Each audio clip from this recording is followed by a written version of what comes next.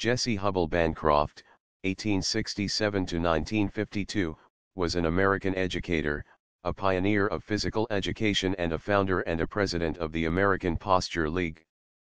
She was born in Winona, Minnesota, and was exposed to the Des Artes system of physical culture while studying at Winona Normal School.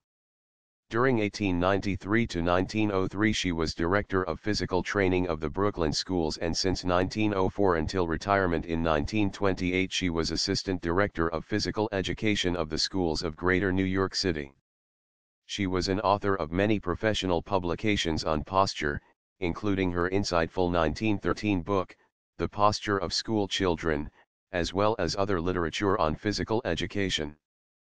In addition to founding of the APL, she was a founder of the American Association for the Advancement of Physical Education and the only woman to serve as its secretary, 1902 to 1903.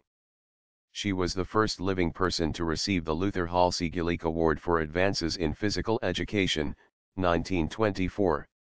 She was made a Fellow of the American Association for the Advancement of Science.